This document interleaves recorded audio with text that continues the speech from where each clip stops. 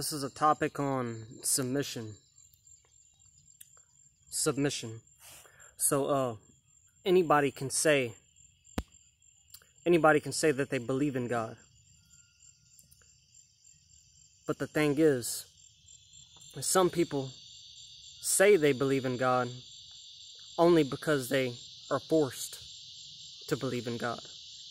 Therefore, if you're forced to believe in God, can you truly say that you believe in God?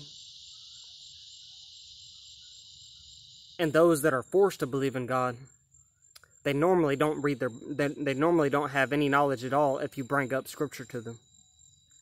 Therefore, if you hardly know any scripture and cannot back up and defend your faith because you lack knowledge,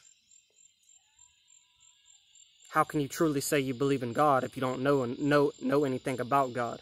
If you don't know God, how can you say you believe in God? And then there are those who actually submit, not because someone else wants you to believe in God, not because someone is pushing it on you. It's because you actually want to believe in God. It's because you actually want to obey God, and you seek to obey God, and everything you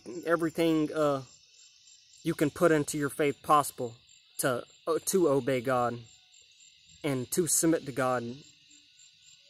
You would sacrifice just about anything if that means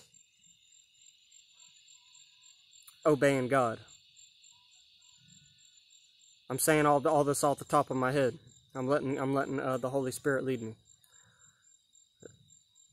And if I look tired, it's because if I look tired, it's because I've been swimming and swinging off of zip lines and all that.